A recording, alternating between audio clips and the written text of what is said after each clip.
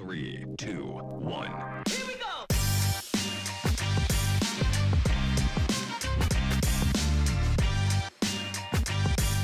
Welcome to the Remote Photography Podcast. In this episode, I speak to photographer Gary McIver about his experiences with remote photography. Enjoy the podcast.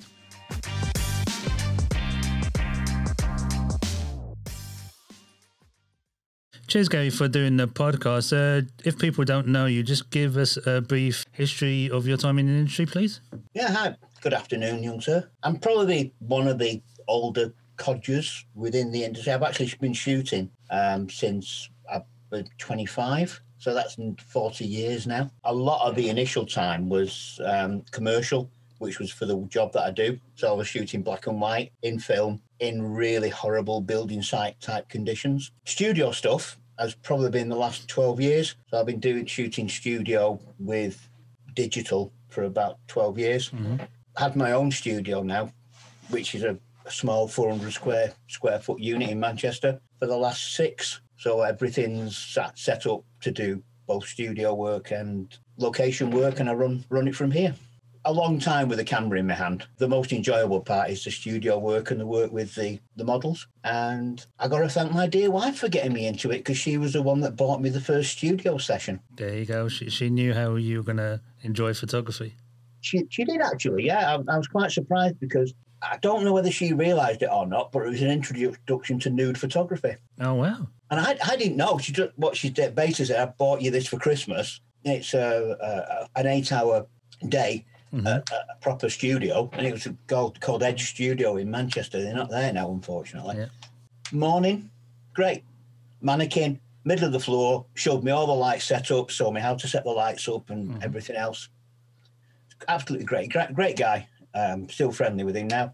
And then we had some dinner, and we sat there chatting away, and he had an assistant, the usual lady assistant, as most of these studio. I thought the assistant came with the studio, so I was most disappointed when I got my own studio and there was no lady there.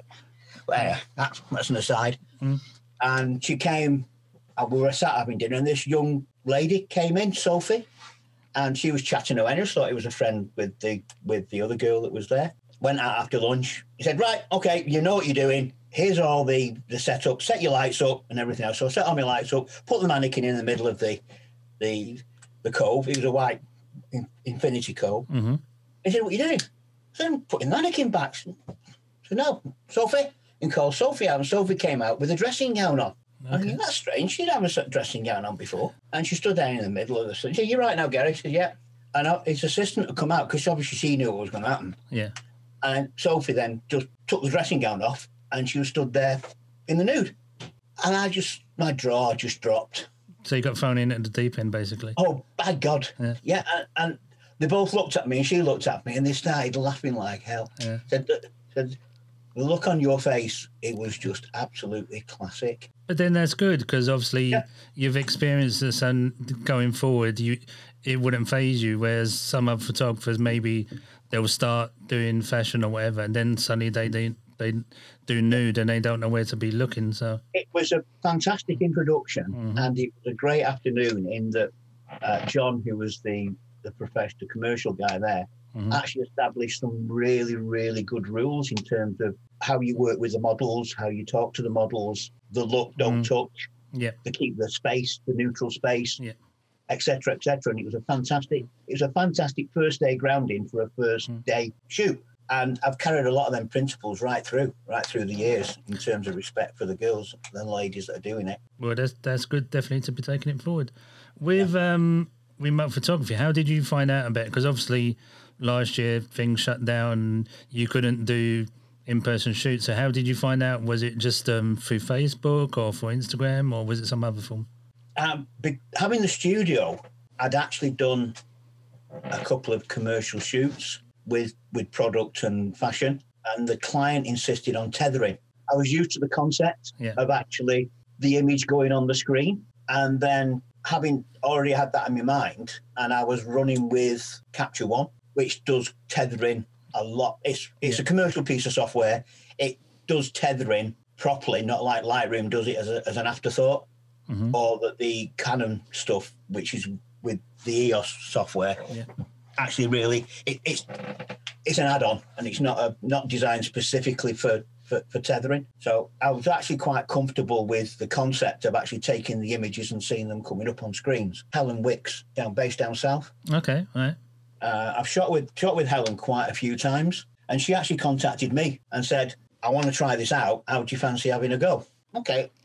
What we're talking about. I'd heard about it because there was talk going round about trying to set remote shooting up and with various different people, but nobody had actually done it.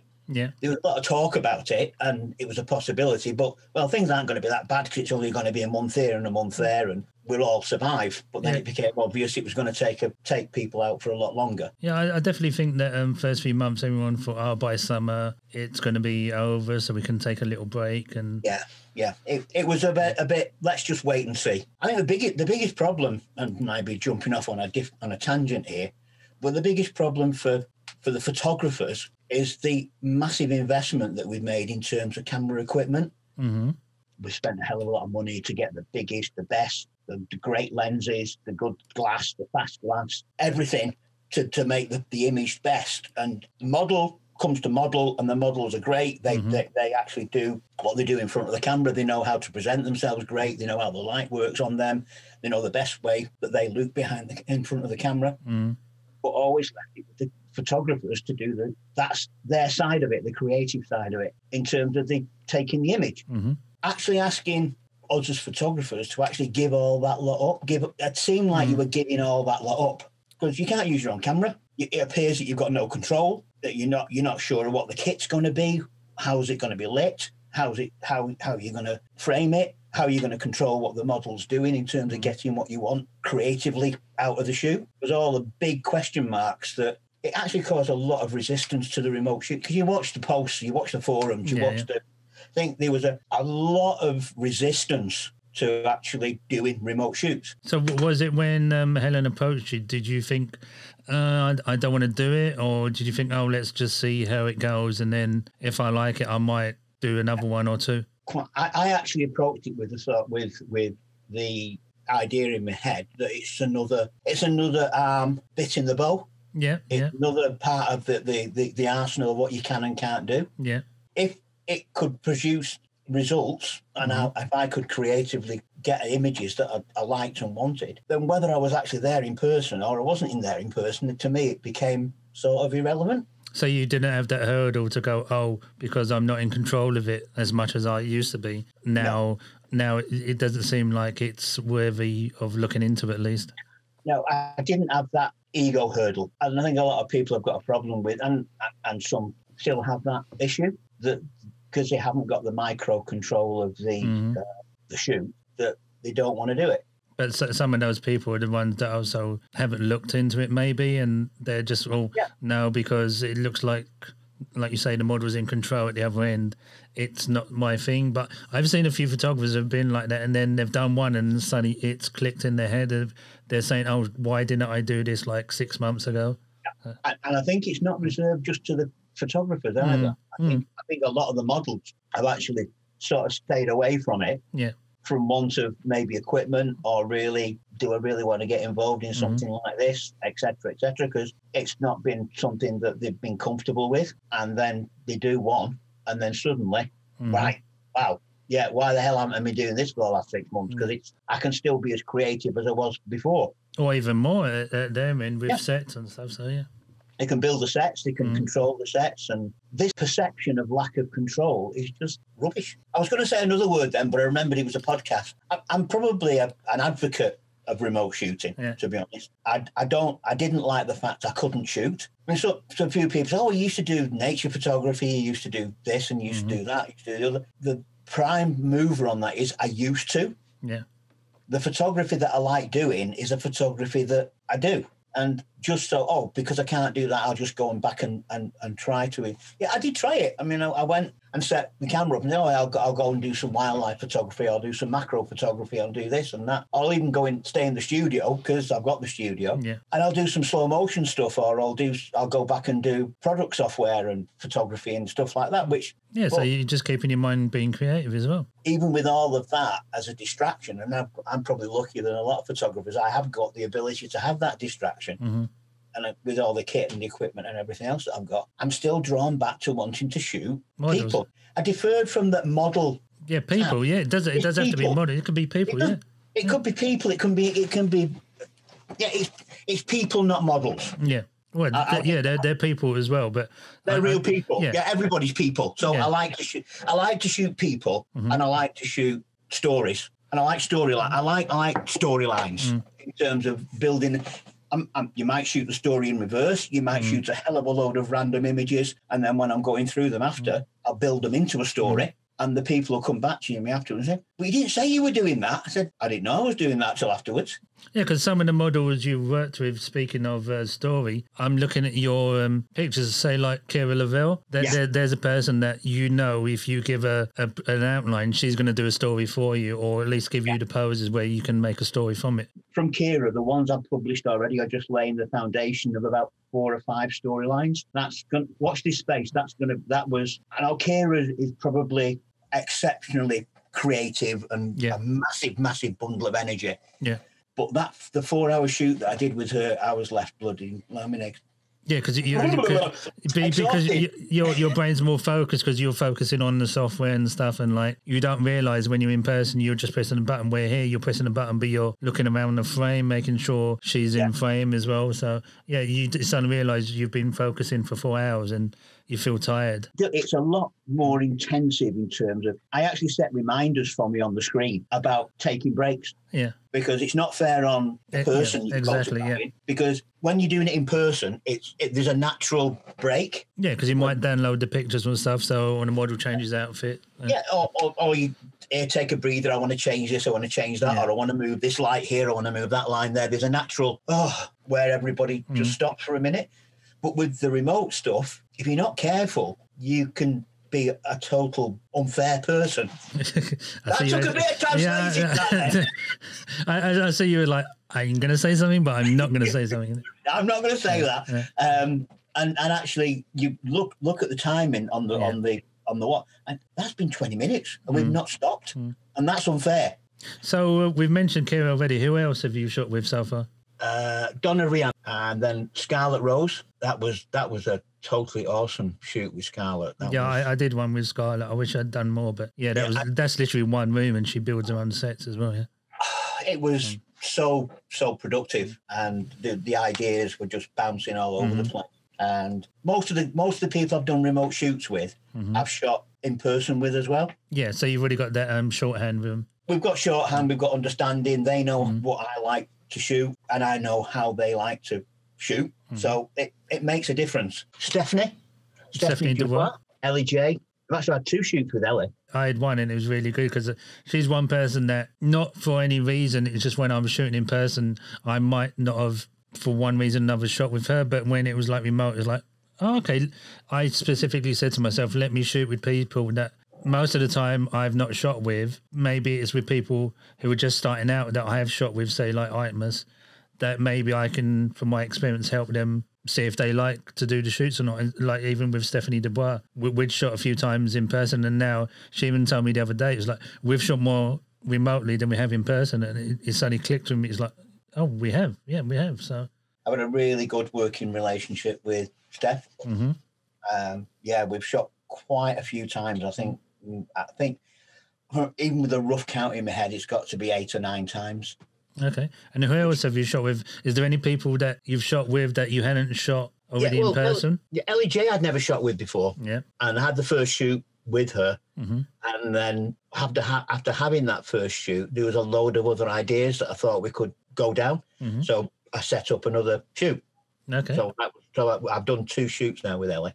And there's still a load of stuff that I've got bouncing around in my head that I want to do with her. But she actually took a rest over Christmas and has only just come back into it. That's going to be probably March or April by the time I can, with work and everything else, I can get around to that. Sure, yeah, because you're having to fit it in with what you're doing and the time and space. Yeah, time and space. Yeah, Helen Wicks, 4 remote shoots with her. That was the first one. Was, as we said at the beginning, that was the very first one that I did. But after that, the other 3 were specifically themed, and that was exploring the darker side in terms of natural light, but not a lot of light. All natural, more or less natural light shoots, but dealing with pretty low light situations. So you weren't letting the fact that it was a remote shoot affect how you shot. You were like, okay, it's the camera, so I can change the settings. So just because I'm not in the room, it's not letting you think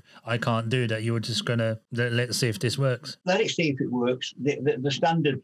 The easy setup with remotes is, have you got a couple of LEDs? Yeah, we'll slap the LEDs or a ring light on, and we'll just keep the light the same, and we'll do some posing. I'd rather challenge myself in terms of the technicalities of it and see what we can gain in terms of images, maybe reverse where the norms. And is there anyone else you've worked with or not worked with? Kate Laura. That's actually 3 times when I look back. I was quite surprised about that. Yeah, because she was like really jumped into it at the beginning. Yeah. I think that helped her. But awesome. Man. Again, the first shoot I'd never shot with her before. And it was a little bit tentative. And well, you both probably would be. It's like it's something new. So when you do something new, you're gonna not sure how it's gonna come out. Didn't know the lady, and obviously once you get to know them a little bit, you could actually then get your head around where you wanted to go. Yeah. Artemis Fauna has been one shoot. I think I shot Artemis the day after you. It might have been the day after, I think. Yeah. Again, wildly creative. All sorts of ideas in the head, but you can still put your own twists on it. Yeah. Which works real. And again, it helps a lot. Again, with Artemis, so we've got quite a background, a lot of information in terms of how we both like to shoot. Yeah, because I think with Artemis, once you give her maybe like a mood board or something, she just is on it. Yeah. She'll build sets, she'll do outfits, she'll do makeups. So like Kira as well. And well, I would say everyone who's doing remotes is like, they've really jumped on them. The ideas of doing sets and outfits just to make it more creative for them as well. The whole attitude towards remote shooting, let's be honest, the attitude has changed totally pre-Christmas to post-Christmas. You look at how people were thinking about remote shooting pre-Christmas and then post. A lot of the models that were hanging back and not knowing whether they were going to get involved or not, I've actually said no. Yeah, I think because of the third lockdown starting in December. Some people suddenly thought, oh, this is going to go on a bit longer than we thought. And literally, I would think the month of January, we were just seeing remote posts left, right and centre from people who hadn't been doing it before. There was a pre-Christmas, there was a lot of people posting what I didn't consider remote shoots, where they were going to shoot photographs on an iPhone or shoot photographs on this, or give us a theme and I'll shoot a load of images and then you can process them. Well, any photographer who's been around for any reasonable amount of years has got that much of a bank of images that they've never processed. They don't need anybody else to give them more images. I think I could carry on processing for another 6 years without. It never ends. We think it is, and then we realise we've got pictures from like 6 or 7 years ago that we maybe did 1 or 2, and then it's like, now I've got no excuse to do them. So I thought with the lockdown and everything else, I'd have a more chance. I'll be able to get rid of my backlog. I'll be able to actually go back to never happened. 2016, 17, and actually bring some images through. It's not happened. Is there models that obviously you've done how many remote shoots have you done? You must be in double figures by now. 14. Yeah. So is there any that you've not worked with, say be the UK, European or any other country, to be that you'd think you'd like to in the future? I looked at a couple of the I've got to admit I'm probably a little bit of a tight bugger. Aren't all photographers? Probably are, apart from when it comes to kit. Yeah, exactly. Yeah. But I did actually have some conversations with a couple of the Canadian models and the American models and a couple of models over in Australia. But the rates they weren't that special to warrant nearly double the rate that I'd pay for somebody in England. And I struggled with it a little bit. But to say it's like the currency conversion as well. That would be the normal rate in that country, but for us, it's more expensive than it is. I'm well aware of the currency differential because I regularly correspond on a couple of forums with a couple of American photographers, and I speak with a guy called Steve Wong, who's in Australia, who's based in Sydney, and Swiss-based photographer Dan Hosteletter. He'll know that I always call him that. And if I've done it wrong, Dan, sorry. But he's based in Prague. So and there's a couple, Ivana Kremakov, Okay. who I've shot with over there, and Dominica, and she has a sister as well. And I do apologise because I can't remember her sister's name, but I have shot with them and I know what their rates are. They are absolutely horrified by the rates in England. I guess it's a different. I don't want to say culture. It's a different industry. The industry's found a level over here where for models, if they were to come and shoot here, they would be like, "You're charging that low." But for us, like we know what the industry standard is, so there may be some that charge slightly more, but obviously they've got the experience that they've been doing it for a few years where they can provide, say, like even if they do photography as well, they know settings, they know lighting, and so they can help as well, which that I understand. But yeah, I think it's just because us as a country, the industry has found a certain level, and then with currency changing and stuff like that, it just seems really, really expensive. Shot with Mishka. Yeah. Scott before. I'd love to shoot with Mishka again because that's an awesome model. Yeah. So that's and I've contacted Ivana.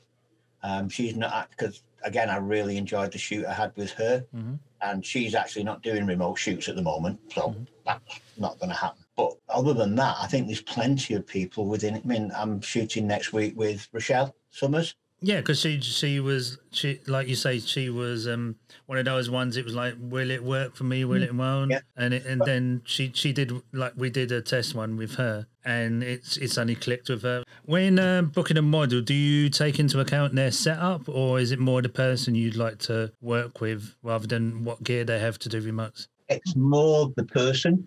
And then we'll make it work with whatever gear they've got. I'd probably take exception if they turn around and said they wanted to shoot it on an iPhone, but as long as they've got a camera that would take relatively. I mean, let's be realistic and let's not be too gear snobbish. Yeah. A Canon 400D or an entry level, and forgive me, I can't remember the entry level Nikon codes because I'm not a Nikon person, but an entry level Canon 400D will take a decent image as long as you realise the limitations of the camera. A kit lens will take a decent image as long as you know you're dealing with that kit lens. You don't need to have the best of the best of the best. Yeah, exactly. You just need to work with, to be honest, what you've got and be creative about it. So no, it's the model first. Do I want to shoot with a model? Can that model or person actually come up with or work with me on the kind of things that I like to take images with? Or can they actually push me creatively to generate something that I haven't done before? That's a judgment call. And it's, to be fair, I don't make any different judgment calls for remote than if I was shooting in person. Yeah, that's good. So you're not letting the fact that a remote shoot dictate how you're going to, if you're going to book a model. Not even, again, a lot of people are kicking off about, well, why should the rates be the same? Well, why shouldn't the rates be the same? Yeah, because the models they're literally doing lighting, they're doing set dressing. So I don't have an issue with the rates, as long as they're not silly. And it's more the person rather than the amount of kit that they've got that would attract me to do a shoot with them. That's good. It's not like a trick question. I'm just interested to hear people's thoughts when that maybe like the first time they're doing it. Does the kit come into effect, or is it no? I want to work with this model. It doesn't matter what camera they have as long as I can get raw files at the end. Then it doesn't matter that it's not an in-person shoot or remote. I want to work with this model. Personal opinion, and might not be received well in some parts but then again, it's my opinion. You're a photographer. You're used to using kit. You're used to using that kit to produce what you want creatively. We haven't always owned £3,000 to £4,000 cameras with thousands of pounds with a lens hanging off the end of it. It isn't the size of your camera that matters, it's the way that you use it. Yeah, it's the person using the camera, not the camera. So the fact that at the other end of the line isn't the latest piece of camera kit, the fact that you don't produce some decent creative images or a decent creative shoot is not the camera's fault, it's yours. That's a good point, yeah. With remote shooting, are you finding that it's limiting your creative style, or do you think, because of the limitations, you're being more creative with your shoots than maybe you would do in person? That's a difficult one, that, because would I have the same ideas if the person was coming to the studio or we were going out on location? Because I know by the nature of what we're doing remotely, we are relatively in one or two fixed locations. Yeah. because the setup and everything else has got to be within the purview of the model. You've got quite a bit of kit hanging off the end of the camera, so you can control it. So I think the nature of the remote shoot makes it a challenge creatively to make something different within a pretty restricted space or a pretty restricted viewpoint. And I enjoy that challenge, to be honest, and just to see what we can create. No. You can move about in a limited way, but you're not going to have the same kind of freedom as you. Oh, right, I've just changed my mind on what I want to do. So what I'll do, I'll throw away all them diffusers and that box and that spud box and that piece of kit, that gridded stuff, and we'll throw something else in there and see what happens. The answer to the question is you've got to be a little bit more scientific in your approach to a remote shoot in terms of understanding the space and understanding what you can get out of that space with the light, and maybe relying a little bit more on post-processing, because you've got the flexibility of all your different lights and your different setups and different angles, and you're able to move something, or you're able to do a half step to the left and then another half step here, or move in or move out a little bit. You're not able to do that. So you need to maybe think more of how you, when you're taking the images, what the croppability of it is, how you gonna have, because you're shooting in a non-studio environment, so you have to be very, very careful of what's happening on the peripheries, or be prepared to do a hell of a lot of getting rid of on cloning. I do tend to find sometimes when you come back to the images, oh shit, I didn't notice that, or I didn't notice that, or I didn't notice that, and then you're left with a choice whether do I leave it in because it's a remote shoot? Does it add to the picture? Does it add to the image? Does it not add to the image? Does it stop what I'm trying to portray there? And there is more of a battle post-processing in terms of making the image work the way you want it to. So if you just want to do a remote shoot, chuck a standard couple of filters on it and walk away from it, I think you're going to be disappointed. Do you, because obviously you've done photography for years and years, did you always used to look in the frame and make sure everything was done in camera, or do you think with remote shoots, because now you're more focused on the frame, you're going to take that back to when you do in-person shoots, that you'll be looking around the frame to make sure everything in camera's fine, there's no wires or anything in the way? I tended to be a little bit anal in terms of that. If I did notice something within the frame, I would always get rid of it. I'd rather have a clean shoot. So you already had that when you were doing in person, you would make sure, I mean, I think that's more from to be fair, that comes from my initial camera film days, in that I was doing a hell of a lot of commercial stuff. And you didn't want to waste frames, I couldn't waste frame, I couldn't waste film, and a lot of the buildings I was taking photographs of, it was a one-off access. So if I made a mistake, I couldn't go back. So I had to be very, very precise and make sure that what was in my... I don't even know if you're old enough to remember that. Oh, no, I remember filming. To be fair, I'm looking into... when we do get back to doing in-person shoots, maybe shooting on film, because it's something that, okay, with digital, I'm totally fine. But now, because I'm comfortable with shooting digital, I maybe want to shoot on film, where it's like now, like yourself at the beginning, you have to make sure everything's right. Otherwise, you could get the pictures back and it's like there's 16 frames of just you've overexposed it and there's nothing there. Yeah, it's gone. You wasted it. It's got, and you don't know. Yeah.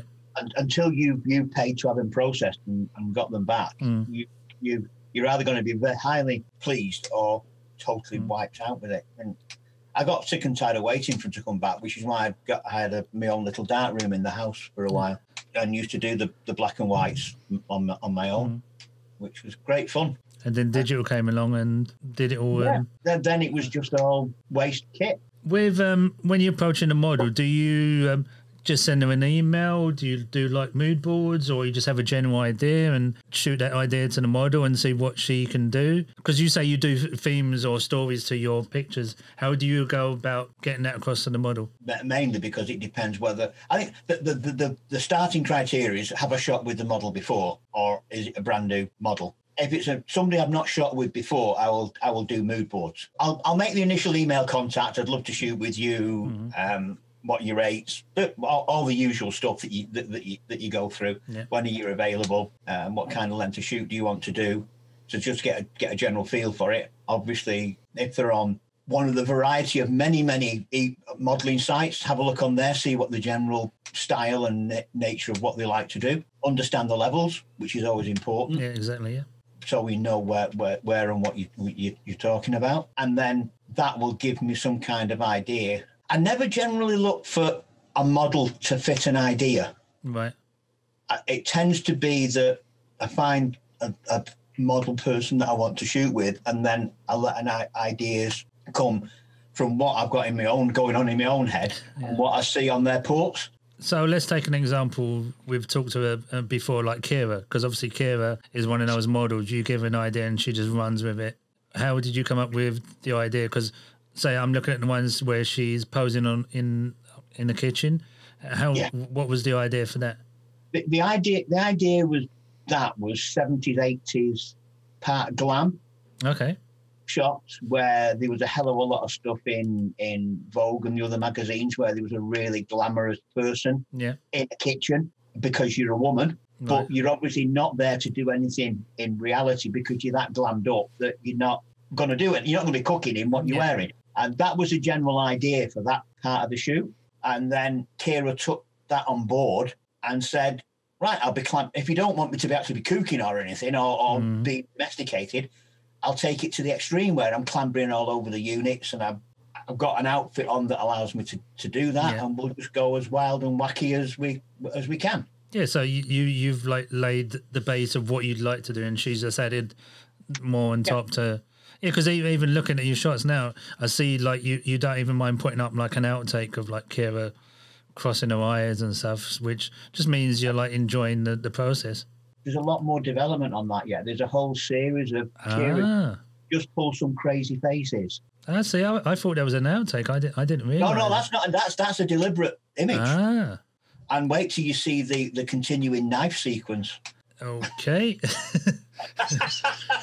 I mean, at the end of it, I mean, I'll go back into history. I mean, I've shot with Kira before. I shot with her in Renaissance, and really. It was one of the times that I turned up without a massive plan because I didn't know Kira and I didn't know Renaissance, but through another photographer, Paul Pierce, he said you really need to shoot with Renaissance because she's a fantastic model. So, okay, Paul, thanks. And this opportunity came up for a half day. Okay. And really, the whole shoot, I had no idea, but it developed into probably one of the most awesome themed shoots that we've ever done in terms of they were a couple. They were really nice to one another. They then suspected that one of them was playing around with somebody else, and they were arguing over the computer and getting the computer. I think that was one of the things that really cemented my doing a photo shoot to a story. I'd done it before, and it had worked quite well. But that actual session was one that said, have an idea, and then let it grow through the shoot. You have a story in mind. How many on average shots, say when you're in person to being in remotes, do you find you do less shots remotely because you're trying to get that quality, or do you find you're shooting the same amount as you would do in person? I tend to shoot medium pace anyway. Right. So I probably that one, go back to that Kira shoot. We seem to be going back to that. But but that's a good example, yeah. Yeah, that's a really good example. That was a 4-hour remote shoot. Right. And we actually shot too much because we kept on saying we need to stop and have a bit of a rest. But we ended up with 700 frames. Okay. It's like for a normal shoot. Yeah, it's normal shoot. And I actually finished one the other night, and that was 3 hours. And that ended up with about 300-400 frames. I tend to, even though it is a slower play. Yeah. It is a slower pace, but I tend to overshoot what I want because no matter how good the connections and everything else are, there is a lag between you pressing the shutter and you capturing the image. Exactly, yeah. So you're always a little bit surprised with what you're getting because it's never what you press the space bar on. So I tend to frame what I'm after. Right. And so you shoot a few more just to be on the safe side? I shoot a few more so somewhere within the bank of 3 or 4 will be the image that I'd visualise for what was going on. It allows for bit of a movement. It allows for the fact that, to be honest, it's very, very difficult for the people that you're shooting to actually slow down. Yeah. And it's not a criticism. It isn't a criticism because that's the way we are. But because when you're on the shoot, things start, the poses and everything else start to flow, and they start to go from one to the other. And that at times is too fast for remote. Yeah. You see an awesome image and it's gone before you have a chance to capture it. Yeah, because the live view is not updated, and no, the live is not fast enough. Yeah, and I don't think, and that's actually a challenge, a feature, and an annoyance all in one. I can see that. Yeah, accept it for a challenge because you need to be aware of the fact you've got a bit of a lag. So you need to be a little bit more preemptive in terms of what's going to happen. You need to accept it as a problem. Because it is a problem in that you might not get the image that you want, and you've got to accept it as something that maybe adds a little bit of spice to what you're doing as well. Because might capture an image that you didn't see, but won't go, oh wow, I didn't see that, but that's awesome. I wish I'd have thought about that one, but I'll claim it as mine anyway because it's come out of my camera. Yeah, because I've definitely had it. You've had you get happy little accidents where maybe because of the delay, you've suddenly seen the shot and the model's already there, and you click, and then you get that shot, which is better than the one you'd planned for. So, yeah, but you've just expressed it perfectly. I may have rambled a bit, but you said it a lot more succinctly than I did. Yeah, agreed. Now that you've done a few remote shoots, do you find, because I believe you in like the Facebook groups that have sprouted up over the last few months, do you find it's one, it's easier for you to display your work there? Obviously, it's Facebook, so you can't show art nude stuff. But say you've put stuff up there, do you find it's easier for you to see models that are doing remotes and to display your work, and then that goes in a circle where models want to shoot with you? Difficult answer to that one. Okay. Because I think it's very much a double-edged sword in that I'm probably a little bit finicky who I shoot with. I'd much rather make an approach to a person rather than that person trying to push themselves on me as the best thing since sliced bread. Okay. So I do tend to be a little bit negative about these floods of every time you put some images up, you then get loads of people coming back and saying, oh, I'd love to shoot with you. I'd love to do this with you. I'd love to do that with you. Right. And you look at the person and think, you're not the kind of image or within the kind of genre that I'm really interested in. Right. And so you're actually just emailing me because you've seen that I'm in the group and that I'm actually active in doing the remote shoot. So you prefer to be the one who, like you say, you have a story in mind and you think, oh, okay, maybe Artemis or Kate or Kira would fit that. So you would approach those models rather than a model approaches you and then you're trying to fit it in with the story you want to do? Yeah.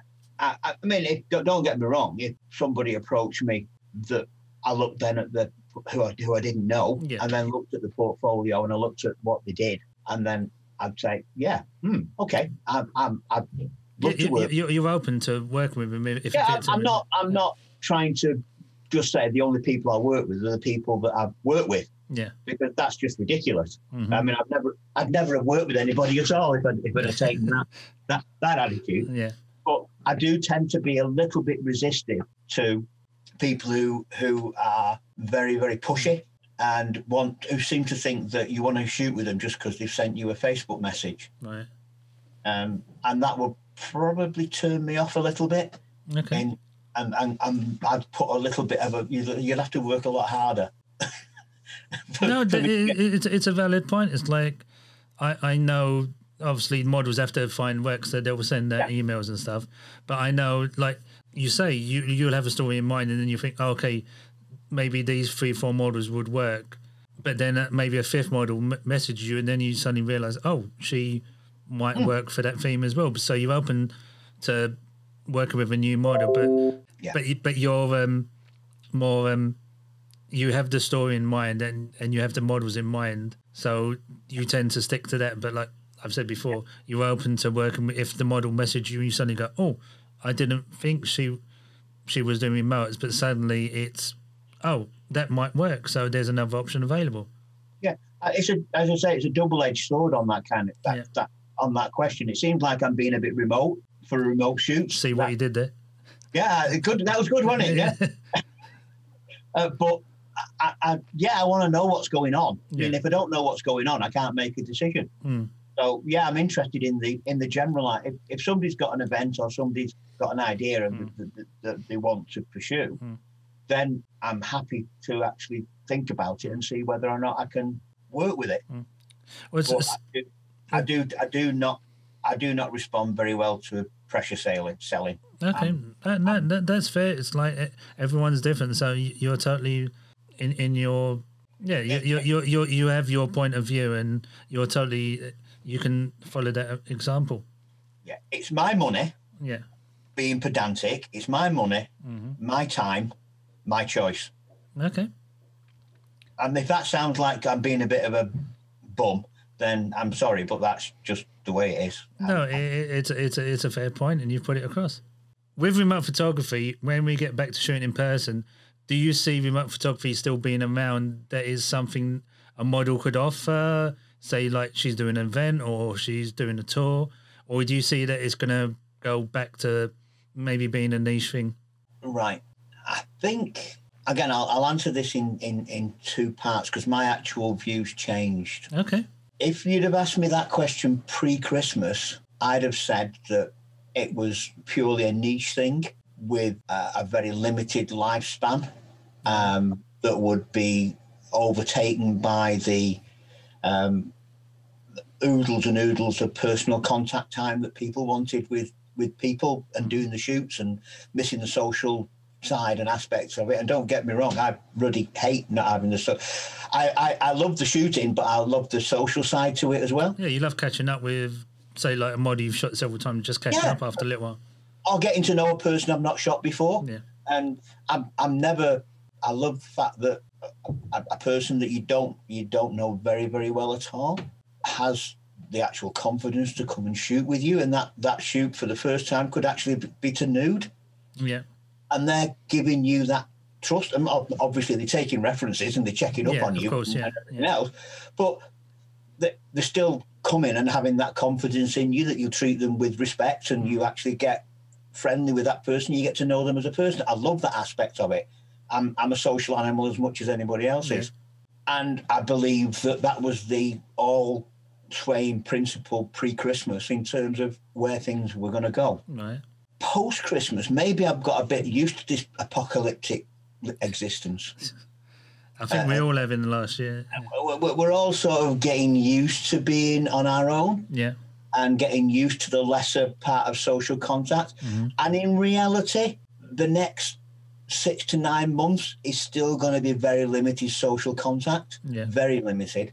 That's just me making a prophecy. I don't know whether I'm right or wrong or indifferent about it, but I don't feel confident in myself to suddenly say in 3 months' time I'm going to go back to where I was in terms of the all-out social contact with people. Yeah, yeah. And to be honest, the more I do the remote shooting, the more I find it a good social experience as well. I don't find it's an exclusive experience or you're excluding people. It's still a getting to know people. It's still a social exercise. It's still a making friends with people and working and making. So in terms of remote shooting has just become another form of shooting. Exactly, yeah. It's location shooting, it's studio shooting, it's event shooting, it's remote shooting. And it has, I think now it has the same level of significance as any other type of shoot. So will it still be here in 6 months' time? Yeah. Will it still be here in 12 months' time? Of course it will. Will it still be here in 18 months' time? How the hell do we know? We don't even know if we're going to be here in 18 months' time. That's true. But I think the reality of it becoming an established genre is here. And I think enough people have actually bought into it to actually not make it a niche thing anymore.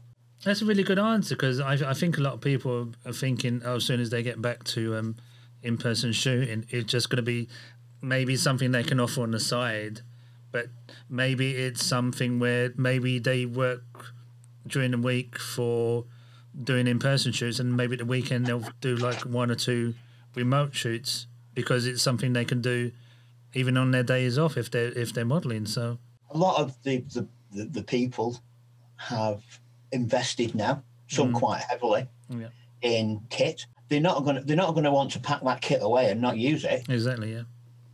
And for me, in terms of, I'm quite happy to shoot in person. I did it. I've travelled all over the country to have shoots because I was travelling for work all over the country. I was quite used to having nights out in hotels and everything else because that's the way that I lived. If I can shoot people in the studio, which is great, it's what I like to do on location, great.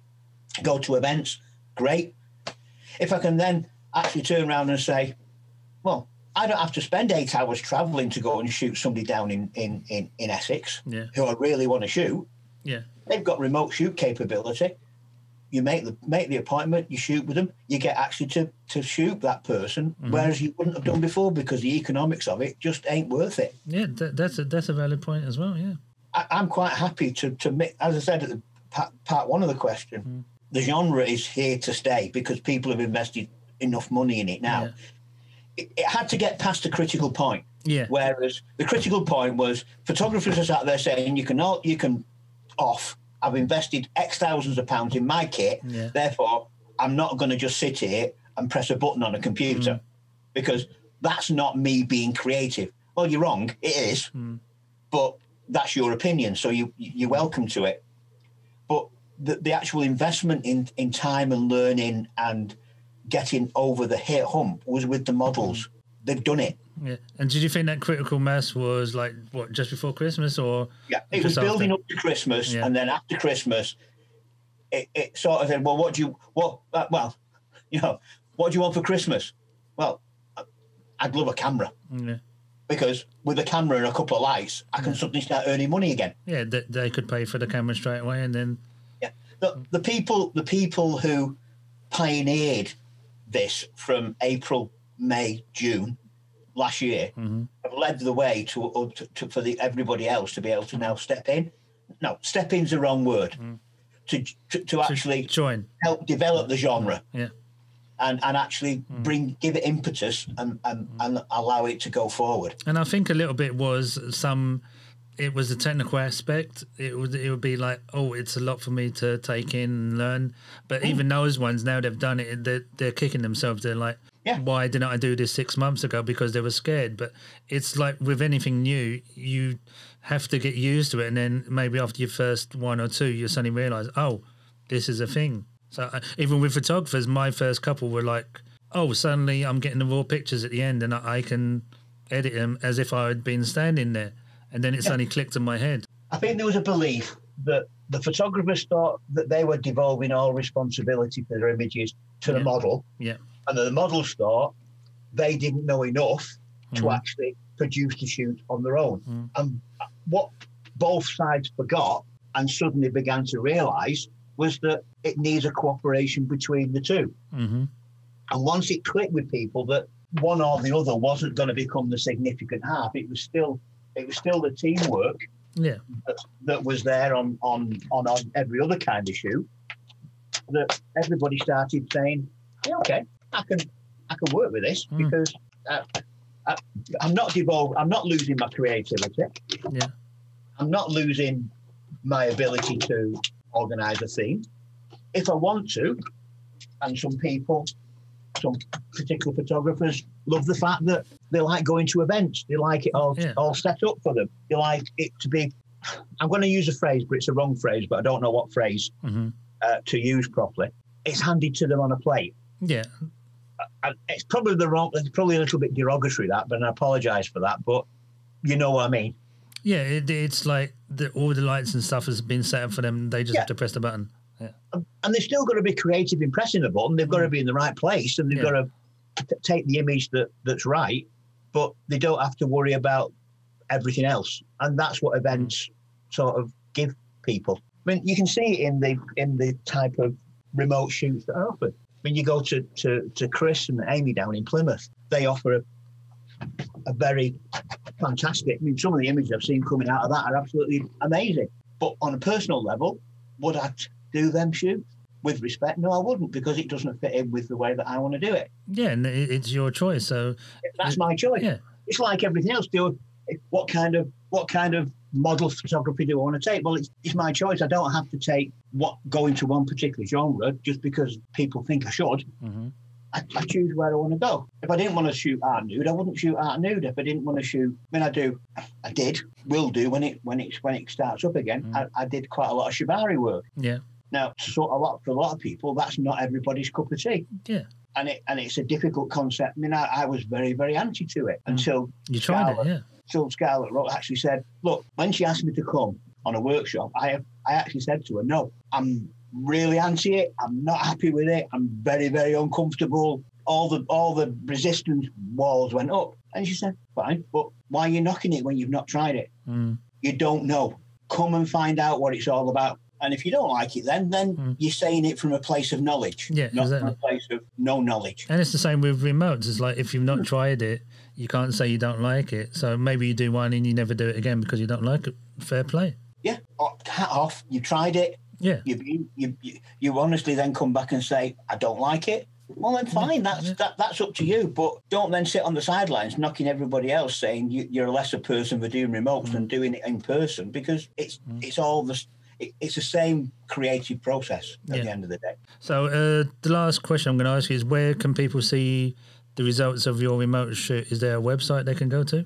Yeah, the bulk of my work I tend to publish as a window, and it's the easiest place to do it is on Purple Port, and it's under Gary Mac Photography. Okay, but that's the best place where they can see your remote work. Oh yeah, all the remote work are in individual. When they go onto my port, there's the general photographs at the beginning, as everybody's been on Purple Port. No, then there's the albums underneath. I have an album for each remote shoot that I've done, and I have the latest shoot at the top of the album tree. So you don't have to scroll right down to the bottom of the profile. Once you get to the bottom of the photographs, the first albums you come across are the latest albums. Cool. Cheers for doing the podcast, Gary. Great answers, and look forward to seeing more of your work as you shoot more remote photography. It's actually been a great, however long this conversation turns out to be on the podcast. I've really enjoyed the opportunity to give my opinions on stuff.